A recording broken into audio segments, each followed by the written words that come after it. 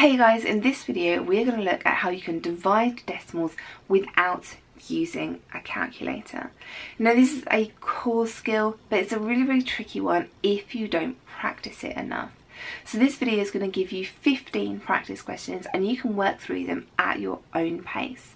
You can do some again or you can skip forward to the harder ones at the end if that's what you want. Don't forget there are loads more practice questions for you over on my website.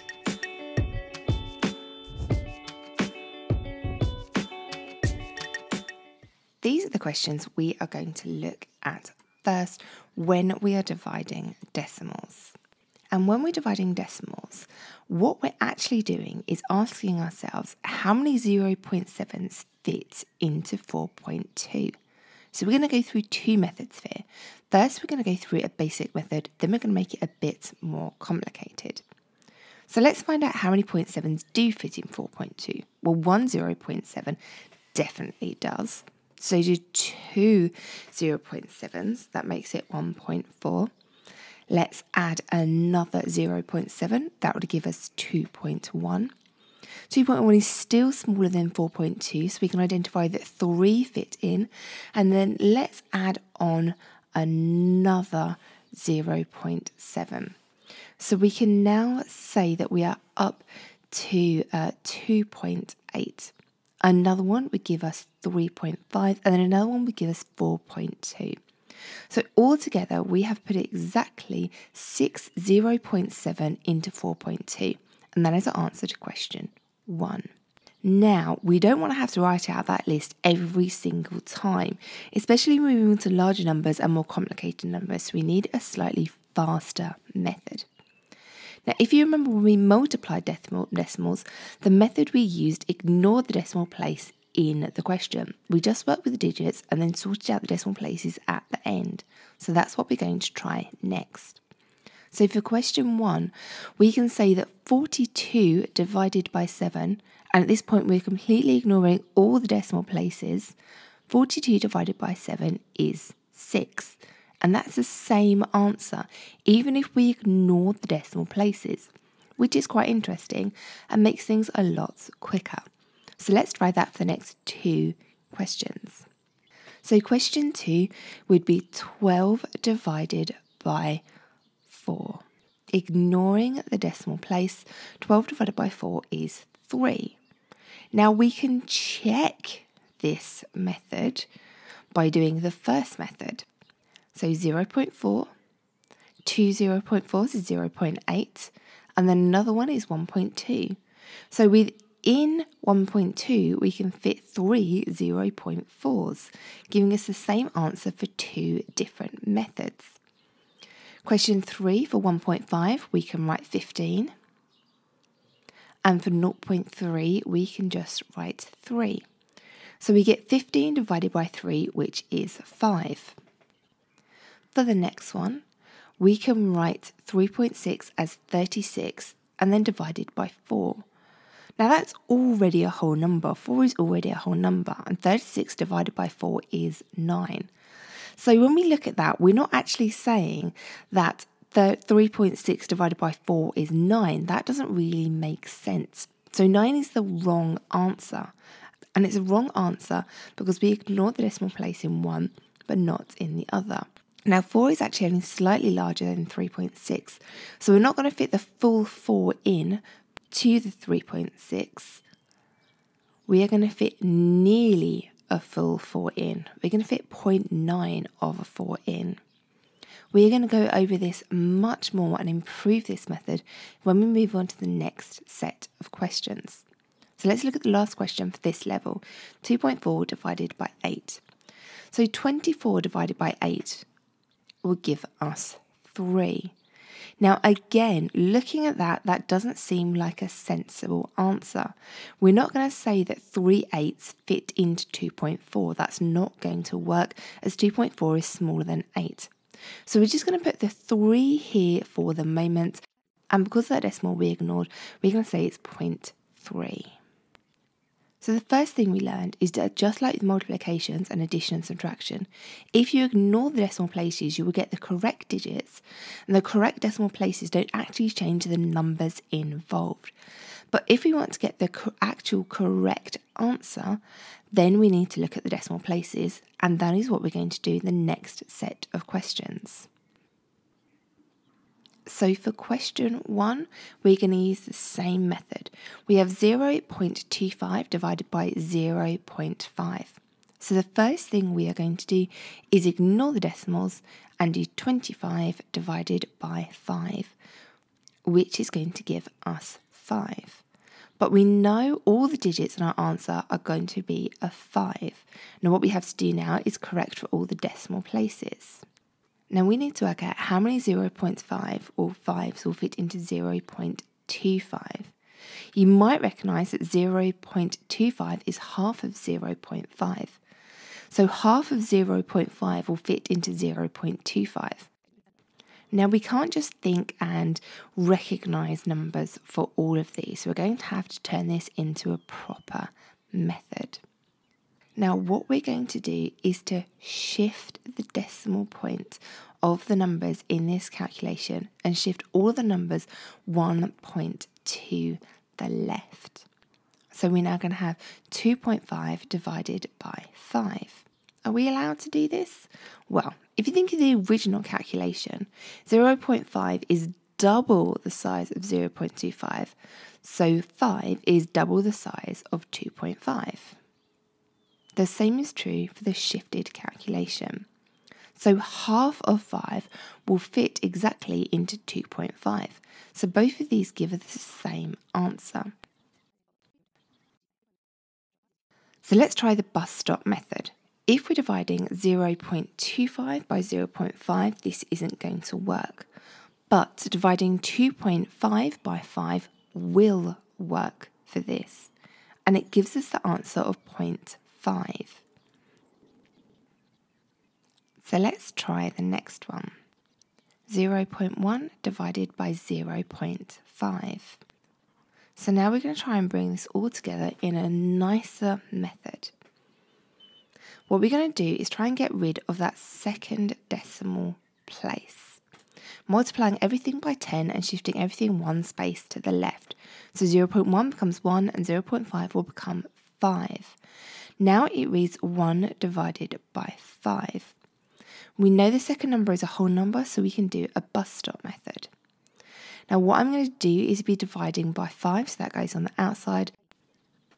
0.5s fit into 1, and we're going to carry 1. 2 5s go into 10 exactly. So our answer is 0.2. Trying the next one, we have 0.06 divided by 0.2. And again, with the bus stop method, we want to get rid of that second decimal place, so we are dividing by a whole number. So we're going to multiply by 10 to shift the decimal places to the left. So 0.6 becomes 0.6 and 0.2 will become 2. So now the second number is a whole number, we can use a bus stop method. 2 goes on the outside since that's what we're dividing by, and 0.6 goes in the middle. Now it's important that you get these the right way round. If you get them the other way round, it can be very confusing. But remember, when you're dividing, it has to be by a whole number. So we're starting off by saying how many 2's go into 0, and 0 2's go into 0. Since 0, there isn't going to be anything to carry, but now we're saying how many times does 2 go into 6, and that is 3 times exactly. Then we just need to make sure the decimal places are lined up in the top and the bottom rows, and we have our final answer, which is 0.3.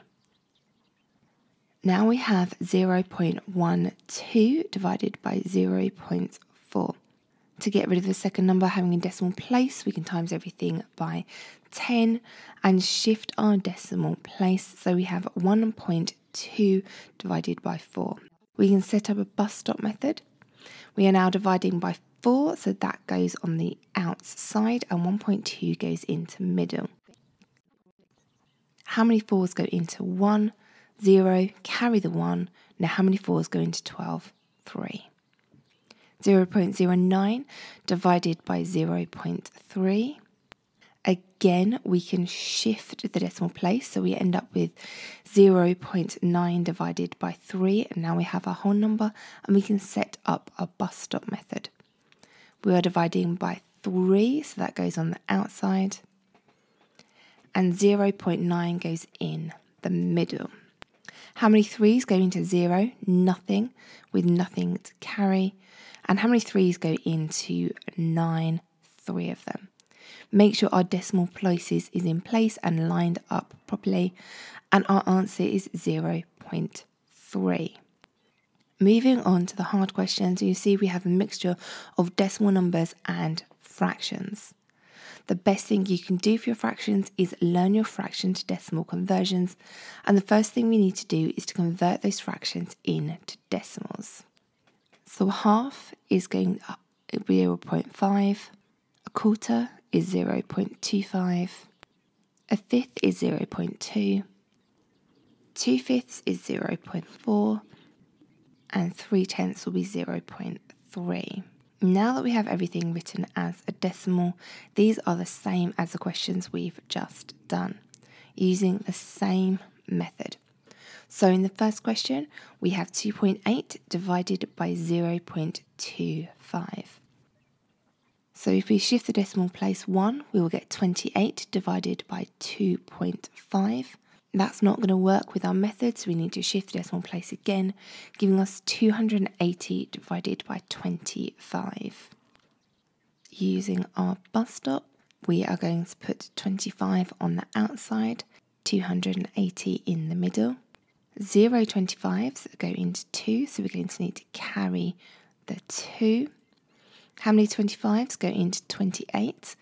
Well, that's 1. Then we are going to have 3 left over, so we carry the 3. How many 25s go into 30? Again, that is 1 remainder 5. Now we need to make sure our decimal place is lined up. That comes after our 280, so that needs to go up the top after 0, 1, 1.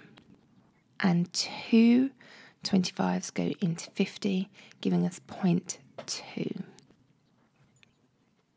We have 0.45 divided by 0.5. So now we're going to shift the numbers over so that we can get a whole number that we are dividing by. So that is going to become 4.5 divided by 5. So we're saying how many 5s fit into 4.5? Using our bus stop method, 5 on the outside, 4.5 in the middle. How many 5s fit into 4? 0, and then carry the 4 over. How many 5s fit into 45? That is 9. Make sure the decimals line up. Next question now, 0.12 divided by 0.2. Let's shift all the numbers one place to the left, timesing things by 10, trying to get a whole number to divide by. So we get 1.2 divided by 2. Using our bus stop method, 2 on the outside, 1.2 on the inside. How many 2's go into 1? That is 0, so carry the 1. How many 2's go into 12? That gives us 6, and make sure the decimal place is lined up.